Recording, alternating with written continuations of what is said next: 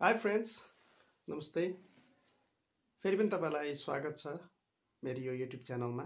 आज धेरै दिनपछि तपाईँहरूको अगाडि एउटा भिडियो लिएर आइरहेको छु। मेरो आफ्नो कार्य व्यवस्थाको कारणले मैले केही समय बिचमा तपाईँहरूको अगाडि भिडियोहरू लिएर आउन सकिनँ। आजको यो भिडियोमा हामी एउटा एकदमै युजफुल र इम्पोर्टेन्ट टपिकको बारेमा कुरा गरिरहेका छौँ। यो टपिक चाहिँ हामी सबैलाई एकदमै युज हुने कुरा हो। म तपाईँलाई आजको यो भिडियोमा विशेष गरी हाम्रो फोनमा भएको कन्ट्याक्ट्सहरूलाई कसरी ब्याकअप गर्ने भनेर सिकाउँछु। धेरै पटक के हुन्छ भने हामी हाम्रो फोनमा भएको कन्ट्याक्ट्सहरूलाई ब्याकअप गर्दैनौँ र कहिले काहीँ हाम्रो फोनमा केही समस्या आउँदाखेरि हामीले फोनलाई फर्मेट गर्नुपर्ने हुन्छ अथवा हाम्रो सफ्टवेयरहरूमा समस्या आएपछि हामीले सफ्टवेयर चेन्ज गर्नुपर्ने हुन्छ। त्यो कन्डिसनमा के हुन्छ, हाम्रो फोनमा भएको कन्ट्याक्टहरू सबै डिलिट हुन्छ, फोनको अरू डाटाहरू पनि डिलिट हुन्छ र हामीलाई धेरै समस्या हुन्छ त्यस्तो कन्डिसनमा।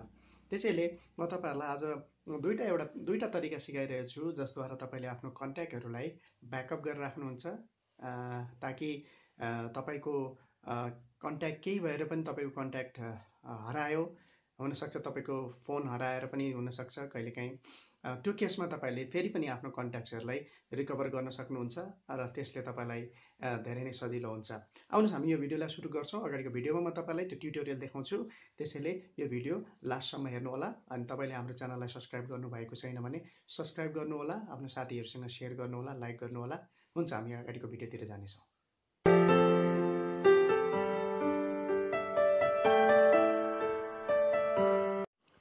हामी हाम्रो कन्ट्याक्टलाई दुई तरिकाले ब्याकअप गर्न सक्छौँ।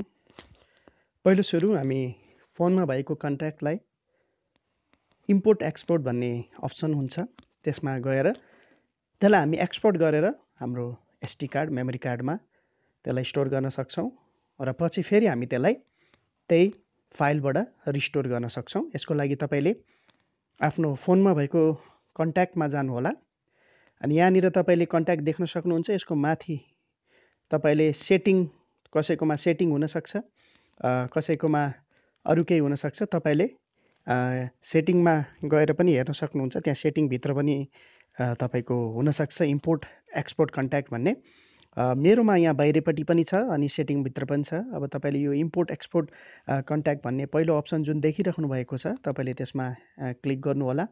यसमा क्लिक गरिसकेपछि अब हामीले एक्सपोर्ट टु स्टोरेज भन्ने अप्सनमा क्लिक गर्नुपर्छ। हामी इम्पोर्ट होइन, हामी एक्सपोर्ट गर्दैछौँ, यसलाई सेभ गर्दैछौँ। त्यसैले एक्सपोर्ट टु स्टोरेज भन्ने अप्सनमा तपाईँले क्लिक गर्नुभएपछि यहाँ तपाईँलाई देखाउँछ कि तपाईँको कन्ट्याक्ट चाहिँ यो 0001.bcf भन्ने एउटा यसको एक्सटेन्सन हो, त्यसमा स्टोर हुन्छ फाइल नेम भनेर। तपाईँले यसलाई ओके गरिदिनुहोस्।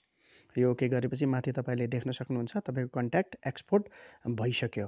अब यो कन्ट्याक्ट कहाँ गएर बस्छ? तपाईँको कन्ट्याक्टको लागि तपाईँले फाइल म्यानेजरमा जानुहोला, आफ्नो स्टोरेजको इन्टरनल मेमोरीमा जानुहोला अनि त्यहाँ तपाईँले यो VCF 0001.VCF यो तपाईँको फाइल हो। यसलाई तपाईँले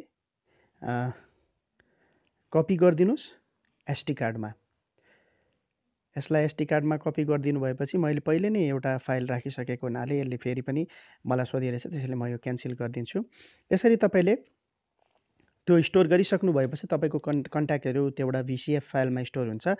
अब इनकेस तपाईँले केही भएर तपाईँको कन्ट्याक्ट हराउनु भयो भने फेरि तपाईँले सेटिङ कन्ट्याक्टमा गएर इम्पोर्ट एक्सपोर्ट कन्ट्याक्टमा गएर अब इम्पोर्ट फ्रम स्टोरेज भन्ने अप्सनमा जानुभएपछि त्यहाँनिर तपाईँको मी एकाउन्ट, गुगल एकाउन्ट जे पनि सोध्न सक्छ। तपाईँले, मैले गुगल एकाउन्ट भनेर यहाँ क्लिक गरेको छु।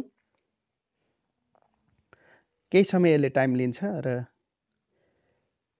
तपाईँलाई तपाईँको फोनमा भएको त्यो फाइल्सहरूलाई त्यसले देखाउँछ।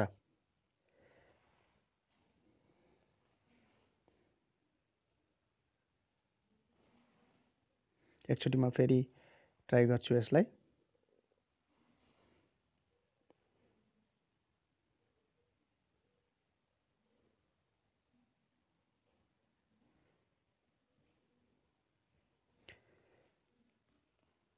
केही समय वेट गर्नु होला, यसले केही समय टाइम लिन्छ।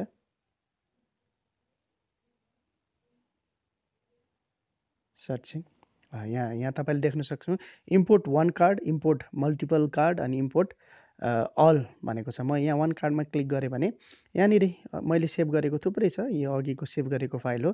त्यहाँ तपाईँले क्लिक गरेर ओके गर्नुभयो भने तपाईँको कन्ट्याक्ट जति सबै फेरि यसले के गर्छ, रिकभर गर्छ अनि तपाईँको कन्ट्याक्टहरू तपाईँले फेरि पाउन सक्नुहुन्छ।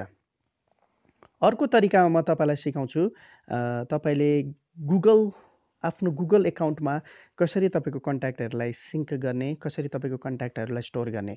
हाम्रो गुगल एकाउन्टले के गर्छ, हामी आफ्नो कन्ट्याक्टहरूलाई तपाईँले सिधै तपाईँको गुगल एकाउन्टमा सेभ गर्न सक्नुहुन्छ, ताकि तपाईँले गुगल आफ्नो एकाउन्ट लगइन गर्ने बित्तिकै तपाईँको कन्ट्याक्टहरू सबै फेरि सिङ्क भएर तपाईँको डिभाइसमा आउँछ। यसको लागि तपाईँ जानुहोस् सेटिङभित्र तपाईँको धेरैजनाको मोबाइलमा हुनसक्छ अकाउन्टभित्र गुगल भन्ने अप्सन हुन्छ। मेरो यहाँ सिङ्क भन्ने अप्सन बाहिरैपट्टि छ। त्यसैले तपाईँले खोज्नु होला गुगल एकाउन्ट हुन्छ त्यहाँ, त्यो गुगल एकाउन्टभित्र जानुभयो भने त्यहाँ गुगलभित्र जानु होला, त्यहाँ तपाईँको अकाउन्ट देखाउँछ। यो मेरो जिमेल एड्रेसमा मेरो एकाउन्ट हो। अनि यहाँनिर तपाईँ देख्न सक्नुहुन्छ यो कन्ट्याक्ट्स, क्यालेन्डर, जिमेल थुप्रै अरू अप्सन छ। विशेष गरी यो कन्ट्याक्ट चाहिँ यो क्लिक गरेको हुनुपर्छ। अनि त्यसपछि तपाईँले त्यसलाई सिङ्क गरिदिनुहोस्। सिङ्क नाउ भन्ने अप्सनमा हुन्छ। यो सिङ्क गरिदिनु भएपछि के हुन्छ, तपाईँको फोनमा भएको कन्ट्याक्ट जति सबै तपाईँको गुगल एकाउन्टमा, यो तपाईँको जुन एकाउन्ट हो त्यो एकाउन्टमा गएर स्टोर हुन्छ, सिङ्क हुन्छ। नेक्स्ट टाइम तपाईँले इनकेस केही भएर तपाईँको कन्ट्याक्टहरू हरायो भने तपाईँले सिम्पली के गर्न सक्नुहुन्छ, तपाईँको गुगल एकाउन्टमा लगइन गर्नुहोस् अनि फेरि यही सिङ्कमा जानुहोस्, गुगल एकाउन्ट खोल्नुहोस्, त्यहाँनिर फेरि यो कन्ट्याक्ट्स जुन हुन्छ त्यसलाई एकचोटि फेरि सिङ्क नाउ भनेर सिङ्क गरिदिनुहोस्। त्यो सिङ्क हुने बित्तिकै तपाईँको त्यो अकाउन्टमा भएको जति कन्ट्याक्टहरू छ त्यो सबै फेरि तपाईँको फोनमा आएर स्टोर हुन्छ। यसरी दुईवटा तरिकाबाट हामीले हाम्रो कन्ट्याक्ट्सहरूलाई ब्याकअप गरेर राख्न सक्छौँ, ताकि चाहिएको बेला हामी त्यसलाई रिकभर गर्न सकौँ। त्यसैले साथीहरू, तपाईँहरूलाई आजको यो भिडियो कस्तो लाग्यो? यदि तपाईँलाई यो भिडियो राम्रो लाग्यो भने आफ्नो साथीहरूसँग सेयर गर्नुहोला, हाम्रो च्यानललाई सब्सक्राइब गर्नुहोला, लाइक गर्नुहोला। अगाडिको भिडियोमा फेरि म तपाईँलाई यस्तै एकदमै युजफुल जानकारीहरू लिएर आउनेछु। तबसम्मको लागि टेक केयर, बाई बाई।